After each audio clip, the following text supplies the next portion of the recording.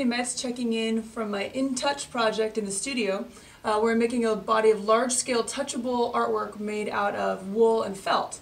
To make the really large-scale pieces, instead of just building up wool on top of wool as I've done in the past, I'm actually working from the outside in. I'm making skins out of industrial felt, filling them, and then felting white wool over those to give detail. So to start out going a lot larger, I'm creating small models in oil clay so it won't dry out.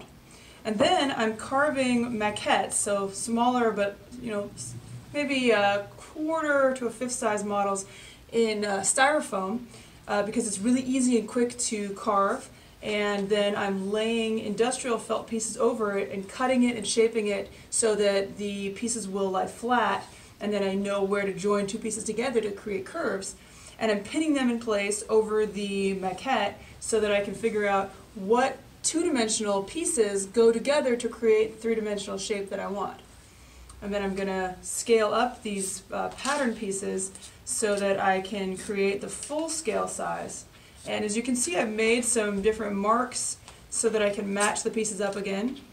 And I'm concentrating on making it so that the actual pieces of the pattern are all flat. So I'm trying to cut and trim and shape the edges of the industrial felt pattern pieces so they will lay flat together, and I'm not twisting or warping the felt itself because I want this to be true to the shape that I'm creating when I just stitch the edges together. And I've also made some guide marks for myself.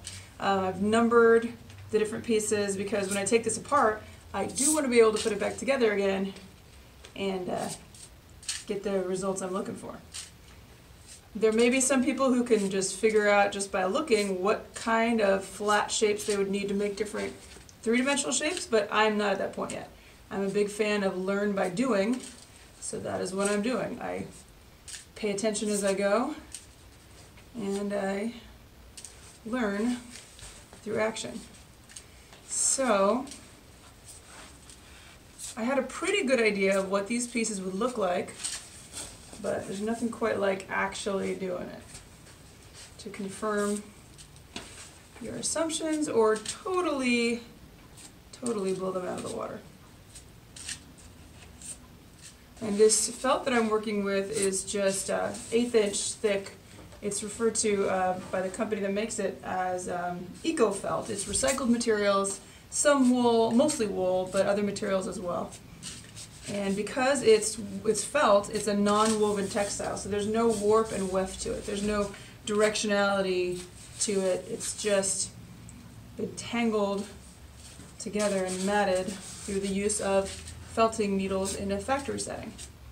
So hundreds of felting needles would come down in a machine to basically chew and chomp and tangle the fibers together into an even flat sheet, which is what I do by hand when I sculpt. I use the tools of industry to do handwork.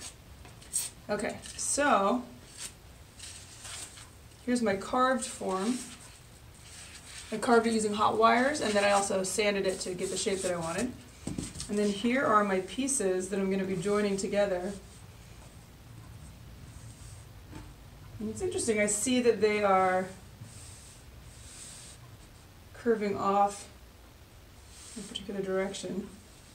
So when I stitch this back together, I'll make sure it all fits, and then I'm going to scan the outlines and probably redraw it in Adobe Illustrator, and then scale them up and print them out large scale, and then I will cut out my 3/4 or 3/8 inch thick felt to create my actual full-size piece.